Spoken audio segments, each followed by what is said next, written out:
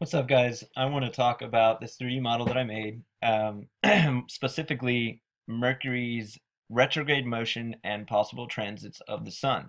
Now, Venus, all the planets display retrograde motions, but Mercury and Venus display retrograde motions with with respect to the sun. Okay, so what do I mean by retrograde motion? I'll provide a link that shows all the planets doing their retrograde motions. Now, what retrograde means is to move backwards, basically. So when we look up in the sky, we see, for instance, Mars goes forward and then it appears to stop and goes backwards a little bit and then goes forward again and then appears to stop and then goes backwards a little bit and then goes forward again, appears to stop, goes backwards and forward. So what it's doing is it's drawing like a flower around the North Pole. And I'll provide a link to how that works. Now, all the planets except for Mercury and Venus do this. So Mars, Jupiter, Saturn, Neptune, Uranus, they all do this. But Mercury and Venus, these two wandering stars, they do something peculiar.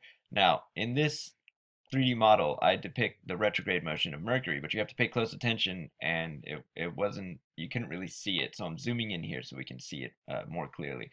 Now, if you pay attention to Mercury going around the sun, what it's going to do is it's going to perform its retrograde motion around the sun, basically. But I don't believe it's actually going around the sun.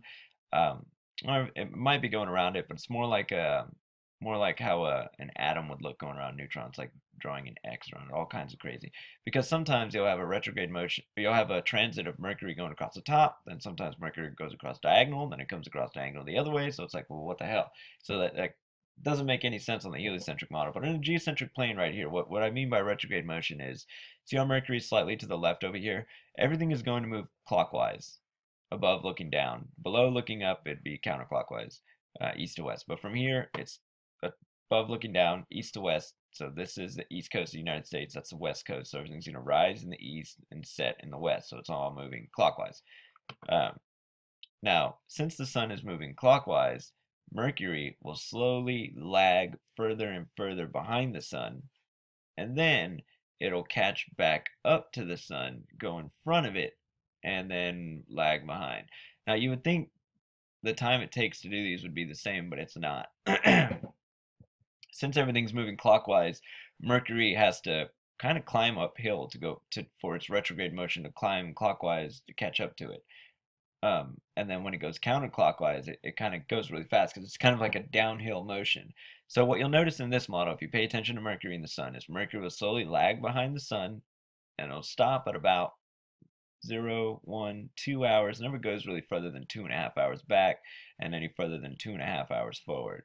But you'll notice it as it's going around. You'll notice Mercury lag behind about 2.5 hours and then go forward about 2.5 hours and then lag behind. And that's the retrograde motion of Mercury. So let's pay attention to Mercury. Venus also displays a retrograde motion, but Mercury's retrograde motion takes 88 days, while Venus is a lot longer than that. And so I'll make another video just explaining Venus's retrograde motion. And the other planet's retrograde motion is pretty simple to understand. So notice how Mercury is really far behind the sun right now.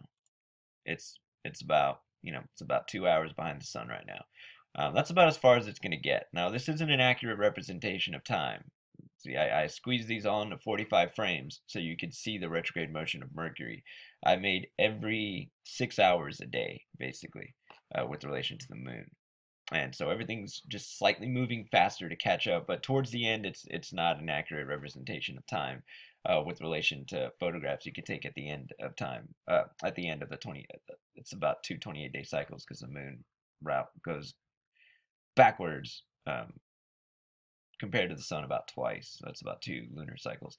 So watch how Mercury, it lags behind the sun here, and now it's going to begin its retrograde motion and it's going to start catching back up to the sun. Now the peculiar part is this retrograde motion where it catches back up with the sun takes a little over 2 months, while the normal motion of it going backwards behind the sun happens in just under 2 weeks. So we can understand this, but see how it caught back up with the sun? And every time I move the mouse, it kind of makes it lag a little bit. So you just have to pay attention to Mercury. Now it passed up the sun and it's going in front of the sun. And I've only got 45 frames here, so it'll start over once it hits 45. So I'm just going to pause it right at 45. Boom, then everything starts over. So what I want to show you now is I'm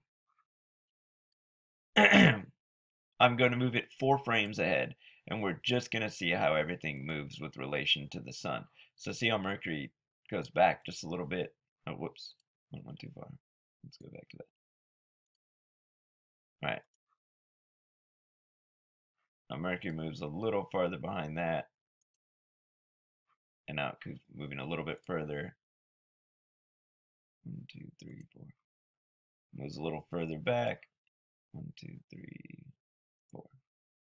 And now it starts getting closer. Starts catching back up to the sun. So this is a retrograde motion right here. And this is a little easier way to understand it. It's catching back up with the sun, and then it's going to end up surpassing the sun. So now it's caught back up with the sun, and now it's going to pass up the sun. And that's the retrograde motions of Mercury with relation to the sun. Now Venus also displays retrograde motions, but it's a little more complicated. And then we start it back over. See how Mercury started here, it whipped back, and then went forward, and went back, and went forward. And so that's what I just wanted to focus on, the retrograde motions of Mercury. And also, what I want to look at here is, with this one, what I did is I have Mercury a lot higher than the sun. But what ends up happening is Mercury ends up transiting the sun. So I think what's happening is as it's going in front of it and behind it and in front of it and behind it, the heliocentric model says it's going perfect circle around it, right, in an elliptical orbit. But in this model, we see transits of it coming at this angle, coming perfectly across, coming at an upward angle. I mean, it's just all kinds of crazy things that doesn't make sense on a heliocentric model. And so I'm still working on figuring out how this works exactly. But Mercury's retrograde or transits are a lot more common than, say, Venus's transits.